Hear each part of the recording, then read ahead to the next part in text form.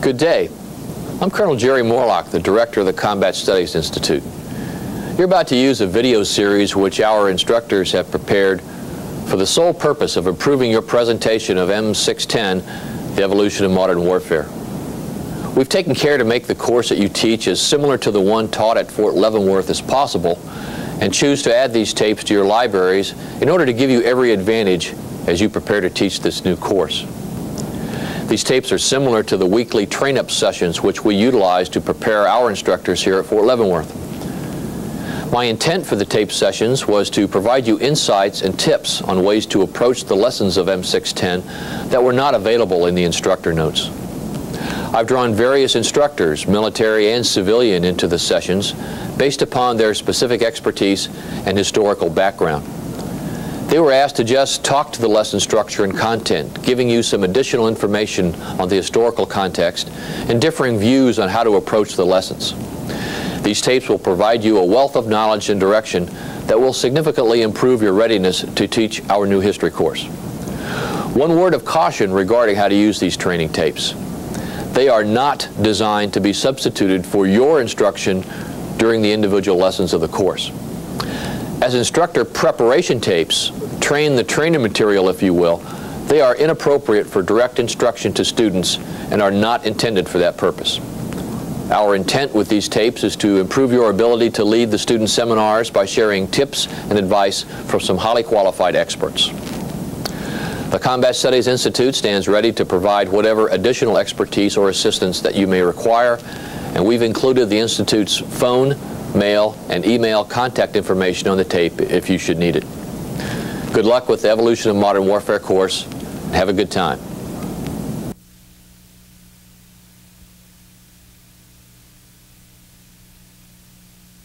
Good morning or good afternoon from Fort Leavenworth, Kansas. This is the Combat Studies Institute. I'm Lieutenant Colonel Sylvia Pierce. To my right is Lieutenant Colonel Dr. James Martin, and to my left is Dr. Larry Yates. Dr. Yates is the author of the introduction to this lesson and to one of the lesson articles. This lesson is Lesson 7, The Men Against Fire, and the Colonial Warfare from 1864 to 1914. This particular lesson is a bridge lesson between the American Civil War and World War I. Lots of things happened during this particular time frame, and we're going to look at this in two different venues.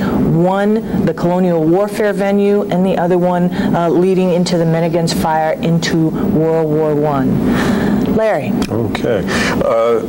Just in context, and I'd start out by putting this lesson in context for the students, although they'll get most, if not all of that in the introductions they read, but points to emphasize would be that, as Sylvia said, the 19th century is a period of change, and it sets the stage following the Napoleonic Wars for modern warfare, which we'll see in World War I, or a new kind of war, a more lethal battlefield.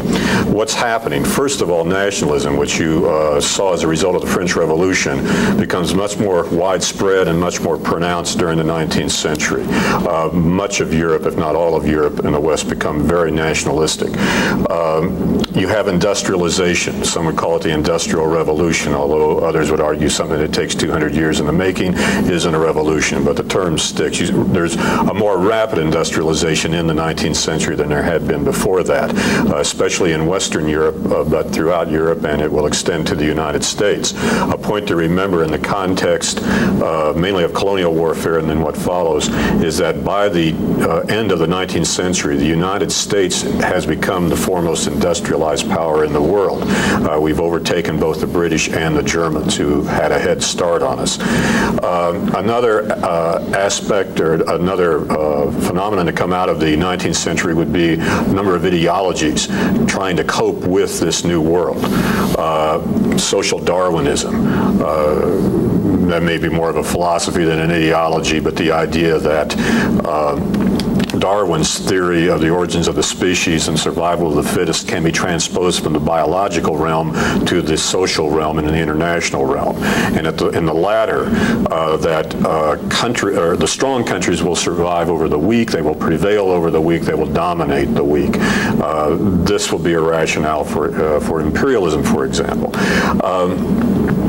And imperialism itself will be a product of the 19th century, at least a new form of imperialism, by and large economically motivated, although there are other justifications for it as well, which I discuss in the introduction.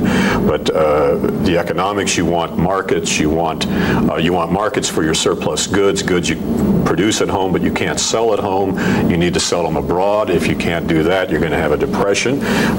Capital, you can only invest so much at home or reinvest so much to keep the shoe factories growing until they can't produce enough that can be, or they can produce too much to be sold at home.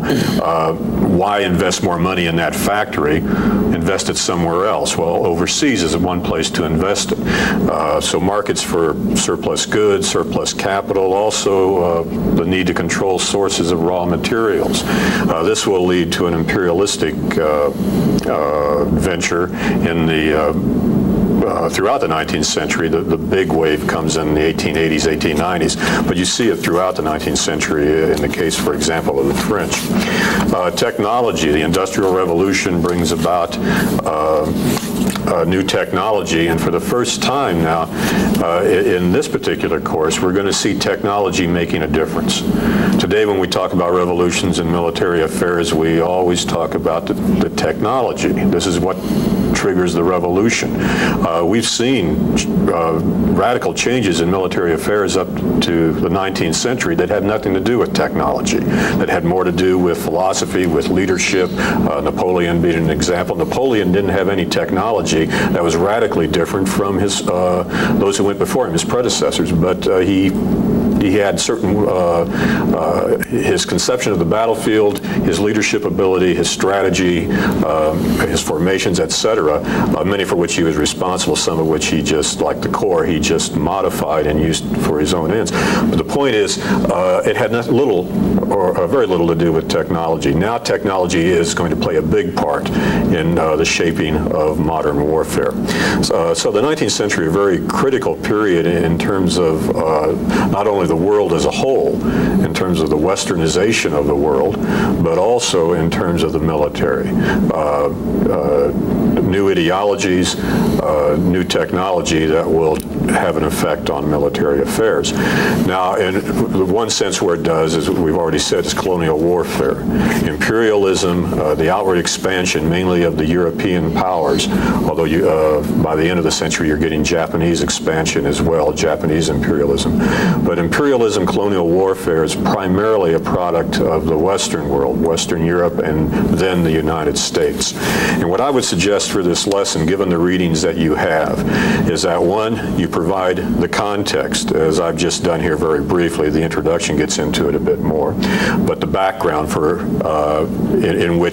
the background for the 19th century in which colonial warfare takes place. I would talk about the problem. What is colonial warfare all about? Well, it's to establish colonies and then to maintain them, and to keep others out, and to keep the indigenous population subdued or happy, one of the two or both. What policies can you pursue in colonial war? What tactics do you use? And what is the impact of colonial warfare on the military? This is the way I would divide it. Again, context, the issue or problem at hand, the policies pursued, the tactics pursued in pursuit of the policies, and the impact of all of this on the military. So, and just going down some of these points, discussing them in general, and then we'll look specifically at the French in the U.S. The context, again, is industrialization, nationalism, 19th century movements, colonial expansion. The main wave, as I said, started in the 1880s, but the French are at work and others are at work even before that. It's the West, the ascendancy of the West. This is where the West really takes over most of the world. Not all of it, but most of it. And what hasn't been colonized up to this point will be. We're talking mainly about Africa and Asia, parts of Asia. The Western Hemisphere, Latin America, is off limits. The Monroe Doctrine establishes the precedent, at least, or the policy that the United States doesn't want to see Europeans colonize or recolonize Latin America. What will happen to Latin America, that's for another day. But so the colonial expansion, mainly Africa and Asia, but again, most of the world that hasn't been divided up will be. For the military and for the government that runs the military, the problem is to establish a colony when ordered to do so, often over the resistance of an indigenous population, and then to maintain that colony by keeping the locals down and the foreigners out. Your basic problem or your basic issue. The policies for doing this, you can talk about, you can divide them into the harsh policies, the benevolent policies. This is what the way the United States described them at the turn of the century. We used plain English back then and not jargon. So the harsh policy simply meant subjugating the population, making the locals accept colonial rule, even if they didn't want to, and in many cases they didn't. It's a policy of raids, of burning villages, of punishing those who resist, but using force to establish your colony. The benevolent approach was to try to convince the local population that they wanted to be a colony, that being colonized would work to their benefit as well as the benefit of the mother country, meaning the colonizer. You would build an infrastructure, you'd set up a marketplace, and you would convince the locals that they would be better off under French or U.S. or English or German or Italian rule than they would be on their own or under their current situation. So today, the programs we would refer to as nation building, civic action, civil affairs. This is the benevolent approach. In most cases, you get a combination of the harsh and the benevolent. It's a question of which is going to have the emphasis and at what time. Generally, early on, if it's a combined approach, the emphasis will be on the harsh policy because you're setting up the colony over resistance, and then over time you try to convince more and more people to go along with it. And the benevolent approach will take precedence over the harsh approach. But it just depends on where you are and when you're there. In some cases, the French will use a harsh approach throughout. In the case of the Philippines, it'll be a mixed approach with initial emphasis on the benevolent, then it goes to the harsh, and then back to the benevolent. So the main thing is there are two different approaches, and you'll see generally a combination of the two in one form or another. The tactics used in colonial warfare, this, we can go on forever on this, but we'll try not to. They tend to be unconventional. And the problem here is that initially, at least, the armies going in to colonize an area tend to be traditional armies, conventional armies. European armies that are used to fighting on a linear battlefield against a well-defined opponent, and you simply exchange volleys, etc., and then charge or defend until one side prevails. But they're used to traditional warfare, large units, big formations, volley fire, etc. In the local situations that they find themselves in colonial warfare, these tactics are often very inappropriate. Often there is no enemy out there. In some cases there are. There is. But at any rate, in many cases, the enemy, meaning the indigenous population, will break down into small groups that will engage in raids, will attack supply lines, ambush, this sort of thing. Very unconventional tactics. They will not engage you in a pitched battle, European style. And if you're to prevail, you have to adapt your tactics. If you try to approach these small guerrilla-type groups in a conventional way with large columns on a conventional battlefield, it isn't going to happen. Nothing, you're going to be ineffective. And so the European powers, where they confront this sort of enemy, will adapt their tactics to it. Smaller units, flying columns. They will also employ raids and ambushes against a guerrilla-type opponent. They will adapt, in other words, to the local situation, to the people, and to the culture. And also keep in mind throughout this, the military, while it's fighting the colonial wars, the military is part of the larger effort, which includes the political, economic instruments as well to colonize a given area. So the tactics generally tend to be unconventional. Occasionally you'll get that pitched battle, but more often than not you're going to have to adapt by adapting unconventional tactics. The impact of all of this. Well, first of all, what happens to traditional armies who fight colonial wars? They're not prepared to fight them. They do have to adapt. What does this mean? It can be a painful process. Then once they've learned to do that, can they readapt when they have to fight a conventional war? And this is the problem you'll look at when you get to World War I. Many of the European armies are oriented toward a colonial warfare, not to the big war anymore. And this is a problem. How do you take an army that has been a constabulary force, a police force, a colonializing force, and turn it back into a conventional army? You want to parallel the United States going into Vietnam as a conventional army. The army in Vietnam, to some extent, becomes an unconventional army, not entirely. And then you have to, after Vietnam is over, reorient it to Europe. And that took some doing in the areas of doctrine, training, force structure, etc. Secondly, the problem of colonial armies, can they retain the support of the nation they represent, especially in a democracy?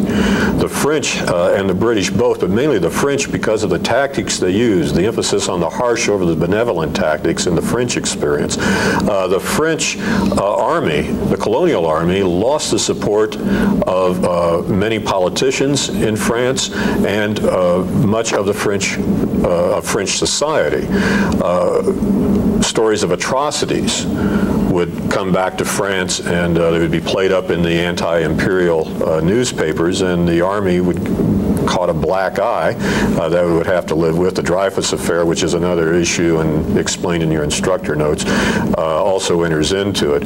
But can a colonial army, which fighting an unconventional war, which by its very nature tends to be very nasty, torture, the use of torture, atrocities. You burn down a village, many see just the act of burning it down as an atrocity. If you happen to kill some people in the process, women, children, old men, that doesn't go over well either back at home, and yet that's oftentimes almost inherent in the nature of unconventional warfare. It's not to excuse it, it's simply to say it's likely to happen, and it's not likely to play well at home. So the French army finds itself alienated from its own society. And again, the parallel here is so obvious, the American army during Vietnam.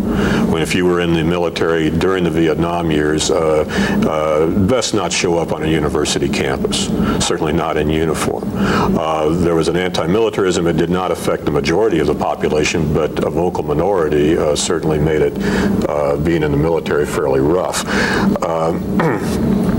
On the French side, while you're talking about it, isn't it true that at that time the French actually had two armies, one that was the Metropolitan Army of Paris, if you will, and then the other one that was the unconventional or colonial army, and the two didn't exactly meet in the middle. Right. Yeah, I gave a misimpression there. I think if you go to colonial warfare, the entire army of the country does not become a colonial colonial army, any more than when we were colonizing the Philippines, the U.S. Army does not become a colonial army as a whole. Parts of it do, or parts of it, or many officers gain their experience in the colonial wars, but that does not mean the Army itself has reoriented to become an exclusively colonial army. So, quite right, the French have a colonial army and they have the Metropolitan Army, and there's a gap between the two in terms of their ability to fight a traditional war, and then there's a gap between the colonial army and French society because of the nature of colonial warfare, especially when it goes into its harsh phase. So, yeah, it's a little more complicated than I was laying it out. It's again, not a nation's entire army does not become a colonial army. And in fact, once you've set up a colony, oftentimes you'll find friendly groups within that society to become a colonial force. You'll use native troops to maintain order in the colony. And then with World War I, you'll bring them over to fight in Europe. Which is an interesting experience for them. For many, for example, in Africa, they find in World War I, hey, they can kill white people. Their bullets will kill these people. There's nothing magic about these people. They can be killed. And, this lesson will be reapplied again in World War II. One final point here in this overview, and that is there's an assumption made on the ideological side of imperialism, and that is that Western ways, one, are universally applicable and are acceptable, or that people want to look like us. The United States will certainly carry that ideological baggage into the colonial wars, that we're doing these folks a favor, the white man's burden. We're bringing them the benefits of Western civilization, primarily the economic benefits, but also the social and political as well at some point when they're ready for them. So there's a good deal of ethnocentrism here. There's a good deal of cultural arrogance, I suppose. Ours is better, and because of that, we have the right to impose it, and they will be grateful to us either right away or in the long term for doing it. So that's the overview. Then you get into specific experiences, which the article by Porch on the French lays out, and then the material we have on the Indian Wars and the Philippines. So any comments on the general approach before we get into specifics? I guess the first thing that I'd make is that, I mean, just about now, the British are handing over Hong Kong to the Chinese. I mean, one of the last bastions of the period that Larry talked about, where the European Western nations dominated the world, this summer comes to an end. Kind of closes an era, actually. If there was anything left of the empire, that was it. And it's gone. But I think you can use that to highlight what Larry's talking about here, and taking a Chinese population and making them British. A piece I saw in the news this morning that talks about how high dollar land prices in Britain, I mean, things are just being snapped up from Chinese who grew up in Hong Kong but think of themselves as British because of the colonial empire, and are now moving to England because they don't want to stay there. They want to stay on the British side, not on the Chinese side. So that just occurred to me. That kind of, articulates what you're talking about with an example. Yeah, very much. I'm sorry, go ahead. Well, I was just going to go on and say, to take off on something Larry said, when I teach this block of instruction, I also happen to be a student of guerrilla warfare, just from a little different period. And I really think you can do more than just examine Gallieni, Bugeaud, Latte. You can use how they deal with it, and they have different techniques of dealing with it, to show how there's no one way to deal with irregular warfare. It's very situational dependent. But understanding the culture of the folks that you're fighting against, or the people who inhabit the area you're fighting, is a big help. And you can use this as a bridge to talk about, like you said, Vietnam, because we certainly don't understand the culture as we go in. We make some mistakes early on in how we're going to deal with these folks. And much of it has to do, I think, with your discussion of how we look at America, or the Western world, as how things should be. We don't understand why other people aren't like us. We want to make them like us, like we tried in the Philippines. And It's what Robert Asprey calls in his book, he calls it an ignorance of arrogance, where, you know, we think everybody ought to be like us, and we don't understand why they are, why they're not.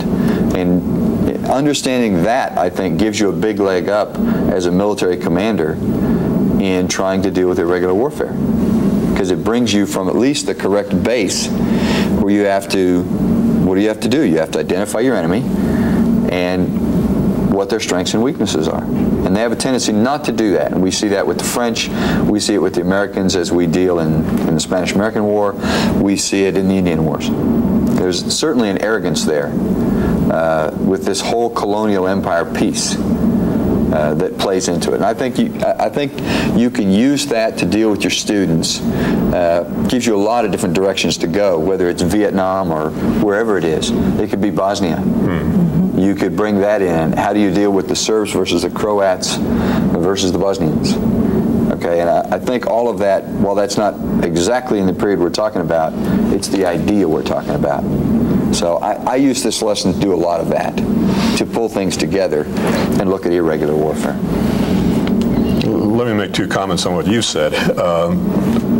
One has to do with the context. In the 19th century, to the West, imperialism is taken as something that's completely acceptable. Today it is not. The big watershed is World War II, and that will come later in your studies. But it's World War II that really begins to break up the colonial empires. Decolonization takes place rapidly after World War II. And today, the United States could not embark on an openly imperialistic venture without great critical debate within the country. And in fact, it simply won't float. The context has changed. Our views toward other races, other peoples have changed from what today would be racist views of the 19th century. White people are superior innately. If I were a university professor at Harvard in the 19th century, I would be telling you that as a scientifically proved fact. We don't believe that today, at least most people do not. Again, and thus our policies are different. But back then, that was a prevailing belief. Thus, the white man's burden, again, was something you picked up, you accepted. The second thing, dealing with the nature of the military beast, a couple of things. First of all, intelligence. Those writing on the small wars or colonial wars, the argument is the first thing you need is well, and you could argue this of any war, I guess, the first thing you need is really good intelligence, but intelligence for these kind of wars is often different in the questions you'll ask than for traditional warfare. In these wars, as Jim says, the culture is tremendously important. Knowing the people and how they're divided, how they interact, what their perceptions are. Marine general coming out of Somalia indicated that when he went in there, he took his intellectual baggage, his cultural baggage, individual responsibility, and all of a sudden he's negotiating face-to-face with clan leaders who don't share that view. Their culture is based upon, or part of it is based upon, the idea of communal responsibility. As he put it, if you steal a cow, if an individual steals a cow, his clan has to answer for it to the clan from which he stole the cow, and the elders of the clan will get together to work out a settlement or not, but it's not an individualistic society. And yet that was the baggage this Marine general took in, and he said it was an eye-opener to find out that the culture was different. He said, we're not good at cultural intelligence. For these kind of wars, you have to be. And this applies to the 19th century colonial war as much as it does to Bosnia, Somalia, Haiti today. We need to, the intelligence side, we not only need to know where the weapons are and who has them and who the enemy is, you need to know the culture and the people. Also, what Jim said about the nature of colonial warfare and unconventional war,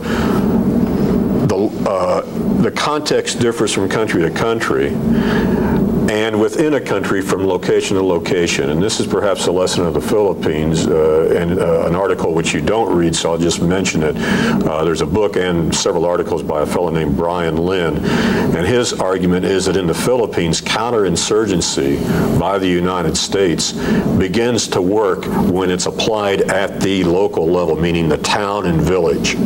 That a captain in charge of a company or a lieutenant in charge of what would have been a platoon back then, he has responsibility for a town or a village, and he will adapt the policies coming out of Manila, the military government in Manila, run by the U.S.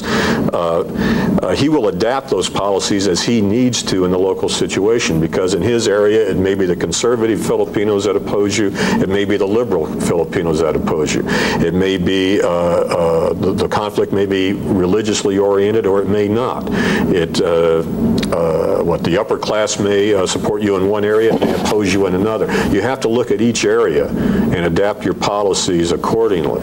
So it gets to be very localized, it gets to be very decentralized, and there's a great deal of responsibility on the small unit leader to adapt. One overall policy, whether it's benevolent or harsh, may not provide enough of a guideline to make it work at the local level. And additive to that, this year I had a Filipino officer in my class, Lieutenant Colonel Mac McClung, and he read the Lynn article and said that, he said, you may find this hard to believe, but when we originally started fighting against the communist insurrection, the insurgency in the Philippines, which they're still fighting today, he said, we tried to do it the way you first tried to do the Filipino-American War, until we realized that we, above all, should understand the culture of the people we're going against. And when we started to take it down to much smaller levels, say, well, look at this province, not the entire island, then we were much more successful. He said, what Lynn says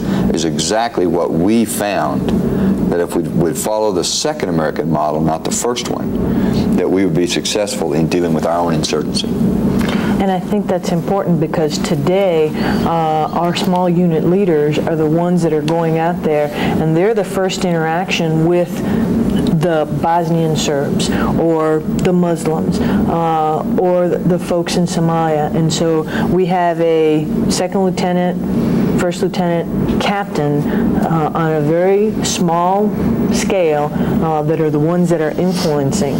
We did the same thing in Vietnam later on, where we went at the small level, and it did make a difference if you could affect one village and take care of one village. So I mean, we have a track record, if you will, of this. The problem is that this goes against the whole trend of the West. What's going, again, this gets back to the 19th century and in this case the 20th as well. What's the trend? The trend is towards centralization. Whether it's political, bigger government, economic, from small businesses to corporations, it's toward centralization and the term rationalization, streamlining, making more efficient. And you do that by getting bigger, by combining.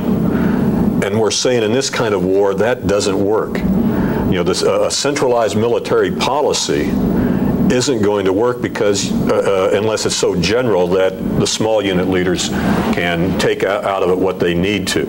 If you try to be too specific at the higher level, more than likely you're not going to succeed, because the general policy will not apply to so much of what to which you're trying to apply it. So this idea of approaching colonial warfare or unconventional warfare from a localized perspective, again, runs counter to the historical trend in the West, which is to centralization, bigness, growth, and coordination from the top. Yeah. It runs counter to the other things that we'll get to in Men Against Fire, larger armies, an offensive doctrine. Those things are what is being taught in the schools, like, you know, the equivalents of the Command and General Staff College, even though during this period, the schools are just being born in all the Western armies. But you're right, how to fight unconventional warfare is on the small scale, whereas everything that's being taught is on the large scale, and you have this dichotomy. Okay, which do we use at what point in time? And that's very hard to do. And that's true. If you look at Andrew Krepanevich's book, The Army in Vietnam, you know, it's trying to get unconventional warfare through the Army, or even today, what we call operations other than war, a term that's about to change, just to something else just as vague in general. Again, there's a resistance to that. You want the big army to fight the big war. The problem is throughout most of our history, it's this sort of issue, whether it's colonial warfare or small wars or interventions. That's what the military does most. You've got to be ready to fight the big war, but this sort of thing is more than likely what you'll end up doing in your career. And it takes a different mindset and a different approach. The Indian Wars, now, this is just stuck into the lesson. We don't colonize the West, or do we? So when you look at the Indian Wars, one question you might raise with the students and use as a basis for discussion is in what way do the Indian Wars look very similar to the colonial wars? Are they in fact colonial wars? And then how are they fought? And again, as in the colonial experience, you'll find both conventional and unconventional warfare. In some cases, conventional warfare, 3 converging columns, works. In other cases, it's a recipe for disaster, down south especially against the Apache, where Crook will adopt unconventional tactics to go after them.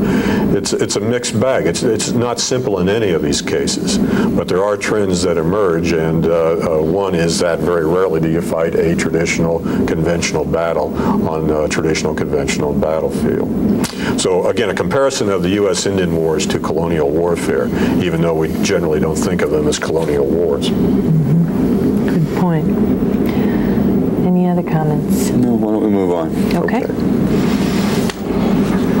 Let's talk men against fire. Up until this point, we've really looked at the colonial warfare piece in the U.S., in Western Europe, and Western Europe is really colonizing Africa.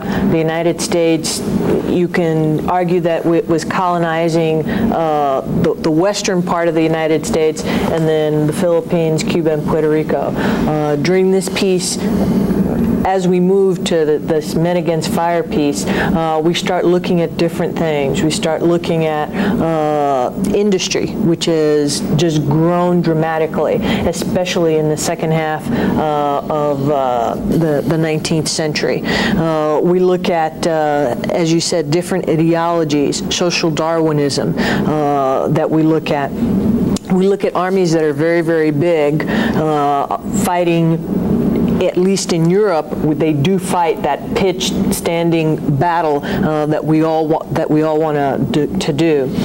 We look at an offensive doctrine, and we look at a lot of the different wars that happened during this period. The Franco-Prussian War, the Austro-Prussian War. You have the Russo-Japanese War.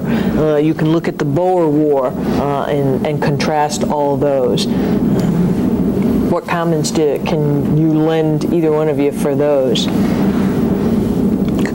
Oh, we're there. Okay.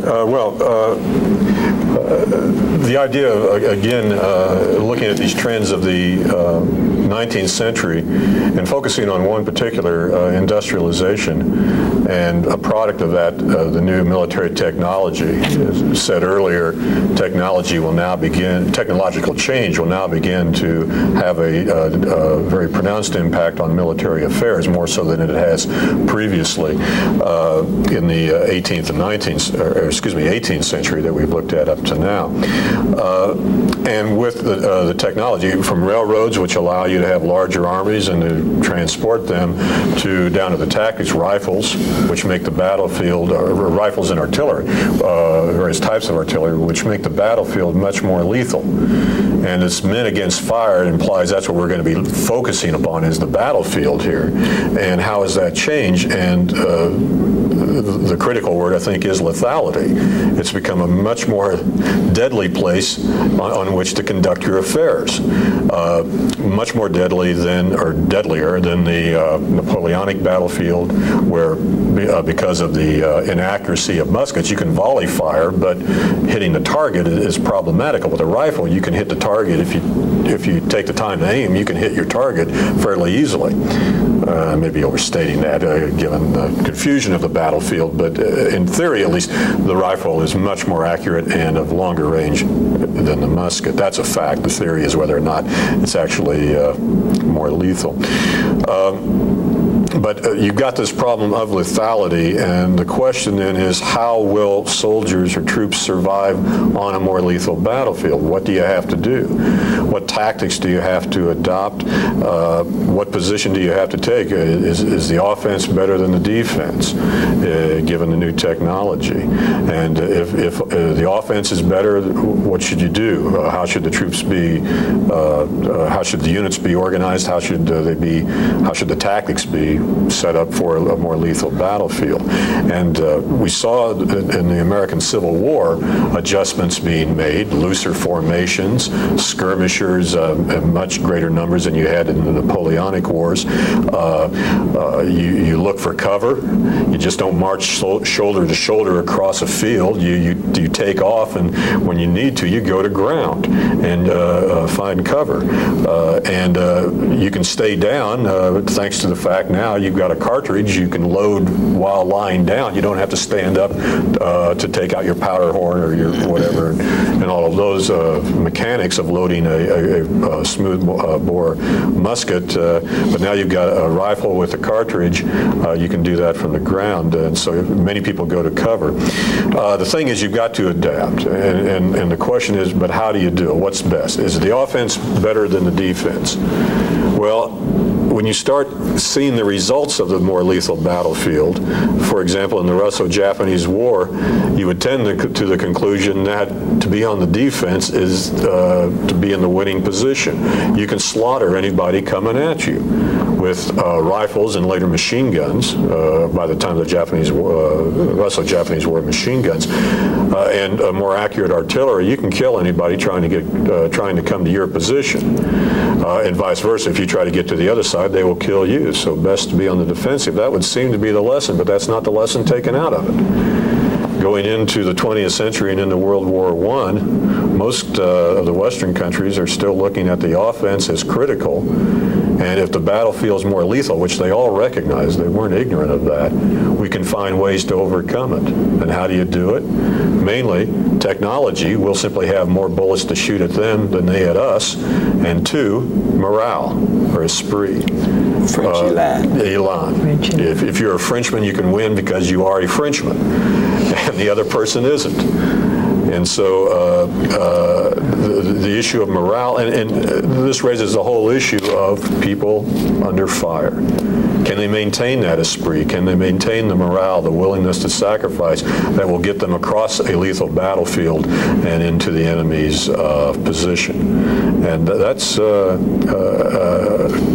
question what Dupeek addresses, looking at the psychological factors. He calls them the moral factors. Don't read morale into that. Read psychological. When he says moral, he means, well, I guess you're not going to read Dupeek anyway, so if there's a reference to it. There's reference in their notes. If there's reference to it, you'll find a reference to moral factors, but read psychological and not morale into moral.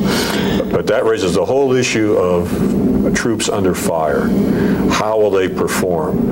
And how can you get the best out of them? Small units where they can see their leader. Do you lead from the front, from the rear? How do you communicate with them in a battlefield that's going to be very noisy? And how do you keep them moving forward instead of backward or downward, which would be the natural inclination coming under fire, is either to turn and run or to dig in. And how do you do that? Yeah, and the weapon systems that Larry talks about, sometimes it's hard for people of our day and age to understand the changes here. I mean, the European wars that preceded World War I, the Franco-Prussian War particularly, is where you start to see this newer, better artillery. Artillery which has recoil systems so that they don't roll out of place every time they're fired, which allows many more rounds to go down range, and all of them being breech loading instead of being muzzle loading. So when you look from a logistics perspective at the Franco-Prussian War, it's the first time ever that the ability to fire ammunition outruns the ability to provide it. Infantry ammunition is not a problem. I mean, the average soldier in the German army, when he cranks out into the Franco-Prussian War, has enough ammunition on him to finish the war. I mean, most of them don't fire more than 80 or 90 rounds, and they're carrying a basic load of 126 in the German army. But it's the artillery ammunition that makes such a gross difference with these huge weapon systems that fire on Paris as the war comes towards an end. And you just, von Moltke's trains cannot get enough ammunition. Well, that's kind of the precursor that should have told them something about war. Because as Larry says, you'll look at the Schlieffen plan the next time out. But I mean, this whole plan had everything swinging right, and there were a grand total of 4 roads and 2 rails behind these 2 army groups up there. And there was no way they could get everything shoved into those little holes, those little bottlenecks they've got. But they just don't come to understand it. The French call it elan, but everybody it's that offensive mindedness, and they can't get away from it. The can do. Oh yeah, they're still riding horse cavalry as the war begins. And you've got, the lances and the sabers and all of this. Well, it'll soon be, that spirit will be taken up by the guys in Fokker triplanes with their scarves flying in the breeze. But the attitude is still the same. It's the offensive-minded. It's not manly to sit back and wait and shoot someone. The way you fight this is by offensive spearheads hitting each other. And it's telling that as you start the first battles of the war, you have the Germans attacking with the Schlieffen plan, and you have the French planning to attack also. I mean, that side which is being attacked, its pre-done plans call for it to attack also. And that's I think, edifying in what Larry talks about. Even though you're being attacked, you're the French, you're being attacked, you're outnumbered, you're outgunned, your answer to this is still, well, I'll attack them, right? And that goes along with the ideas and the attitudes that go into this. Now, one weapon that we haven't talked about much, and that most of you will not even have seen one because they haven't been in our Army for a very long time, and that's a water-cooled machine gun. And when we think about machine guns today, we think about M60s, we think about 50 cals, weapon systems you've got to change barrels on fairly regularly. You've got to understand what a water-cooled machine gun could do. I mean, a 30 caliber water-cooled machine gun could fire 400 rounds a minute cyclic. And as long as you put a belt into it and you kept water in the jacket, and there was a guy in the crew whose mission was to keep water in the jacket, you could fire it that all day long. You could fire it at that rate. So as you start this charge across open ground, and it happened in the Russo-Japanese War, and there's a number of interlocking water-cooled machine guns, just imagine they can put out 400 rounds a minute off a tripod with a T&E mechanism, so they're exceedingly accurate. I have a tape of one taking out a 4x4 in about a 2-second burst and just ripping it to shreds. And think what that could do to an infantry assault starting across. And but that just wasn't picked up. It's like in the Boer War, that was just kind of it was an aberration. Well, there's raising this idea of the frontal assault becomes almost suicidal, even though, again, nobody's willing to admit it until World War I. And even then, as you'll see when you get to it, every time you attack and get repulsed, the idea is we'll just throw more at them the next time and it'll work. Well, what do you do if you can't attack them frontally and you have to attack? Well, obviously, you hit them on the flank. The problem is they can adjust the rifles and the artillery to the flank and be just as deadly. So the solution to the forward attack, which is to simply go around and envelop them or hit them on the flank, you can't do it any more easily than you can get at them from the front. It can be just as deadly. Another thing Jim said about logistics, there were those like, help me out on the French, Bloch or Bloch, Jean Bloch, who are arguing that war has become too costly. One, in terms of just natural resources, in terms of the logistics involved. It's going to take so much of your natural resources to fight a war. it becomes counterproductive to fight. Secondly, it will disrupt trade. All the mechanisms that make life what it is will be casualties of war. It's become too complex. Block is arguing that war has become anachronistic, that it's become so lethal and so financially costly, so costly in resources and in manpower, that a war, if it's not short, will become, well, it will be short because you'll have to end it. You can't afford to continue it financially or in terms of your manpower. And much of what he said about the battlefield came true in World War I. What didn't come true was it wasn't a short war. All sides showed that they were willing to make the sacrifices in manpower and in resources to continue the war, even though there was no end in sight. But in every other respect, or in many other respects, Block was very prescient. The problem is much of what he had to say about the lethality of the battlefield was dismissed because he was a civilian. And the military experts were not willing to listen to that. Yeah. One point on the minute against fire I want to get in here in terms of the teaching method, and that is a question I found that can generate discussion, although the lesson itself, just what does it take to fight, should generate a lot of discussion, is that make a comparison with today's battlefield. What if we had fought the Russians in the Fulda Gap? We have doctrine for it. Air-land battle, we had doctrine. Air-land battle, we're going to maneuver, we're going to get into the rear areas, we're going to disrupt their command and control their communications, this sort of thing. Well, all that sounds great. A highly mobile maneuvering force. What happens when you're in your Abrams or your Bradley and you see that first mushroom cloud from a tactical nuke? You're going to keep going forward, or are you going to head to the rear or start digging down? And many who were looking at the possibility of World War III before ICBMs at least got involved, before you would have a nuclear exchange, but looking at it on the battlefield, many were arguing World War III would look much more like World War I than World War II. It would become a static war because as soon as the tactical nukes started going off, which was more or less built into the doctrine, it would been almost impossible to avoid the use of tactical nukes. Once you start seeing those, you're going to dig in and get to safety, just self-preservation. You're not going to be out there maneuvering around because when one of those goes off, you're dead. I mean, it's not like a bullet. You know, maybe it'll get you, maybe it won't. It'll get you. The fireball's going to take you and everybody around you. And so the natural reaction would have been to dig in or to run, but better perhaps to dig in. And you may end up with not a continuous trench, but a series of dug-in positions in a static war.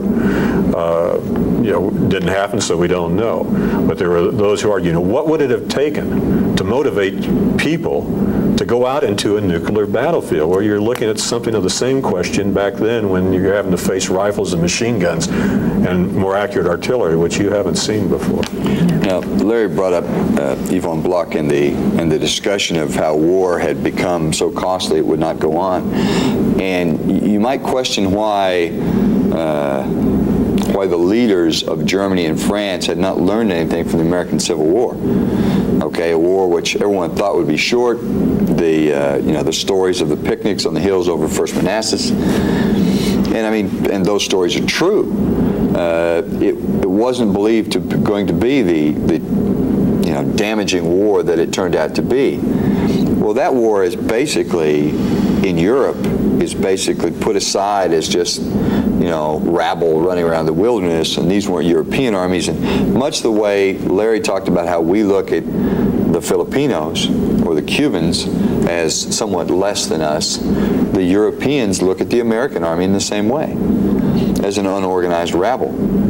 So while there may have been some lessons on lethality on that battlefield which could have been learned and could have helped the Europeans, and take a look at what defense did towards the end of the war, they didn't learn the lesson because they chose to dismiss those people who were not them. All right, and that's a theme. Underestimating people is a theme throughout military history. Okay, and it shows up here again because they dismiss that war, they don't use it at all, and what they end up doing is a much bigger version of Petersburg by the time they're done because of newer weapons, larger amounts of manpower, but you still get basically what you have around Petersburg in 1865. An incredible trench system that you just, eventually Grant finds his way around. Well, you can't in Europe come the middle of the trench period because it goes from the Baltic all the way down to the Alps. There's nowhere to go around. That's right. By the time you get there. So once this offensive mindedness we talked about proves to run out of steam, short of Paris, then you're destined to have Petersburg on a huge scale because people just don't learn from people that aren't them. It's not the same experience. All right. Concluding remarks. I'll kind of wrap this up and get us on the road and get you all out of here. We've looked at two very significant areas. We looked at colonial warfare, and we've looked against men against fire. The period that we're looking at is a broad period. It's a lot of time from the end of the Civil War to right at the beginning of the World War I. So you've got a lot of maneuver space out there that you can get through. The readings that we have assigned cover everything in a general way. There are more readings, or there's an extra bibliography in the instructor notes, in the instructor packet that you can look. If you don't have the time to do it, assign some of these extra readings like Ivan Block and DePick to students and let them give, a 3 to 5, 7-minute presentation on what they've learned. The things that we're looking at are still subjects that we look at today. Men against fire. We have a very lethal battlefield today. How do we get our soldiers to get out there and fight? Colonial warfare. We're still fighting that. Yes, Hong Kong is one of the last bastions of colonialism to be given up, at least for the British. How about for the United States? The United States still owns Puerto Rico. It's not a foreign country. It is part of the United States, and yet it is not part of the United States. How do you look at issues like that? Larry made a good point. Economically, do we have colonies that are economically beholden to the U.S.? Again, these are all things that we've done before 100 years ago, a little more than 100 years ago, but they're still applicable today. We don't need to keep reinventing the wheel. And with that, I think I'll close it. Thank you very much. Enjoy the rest of the tapes.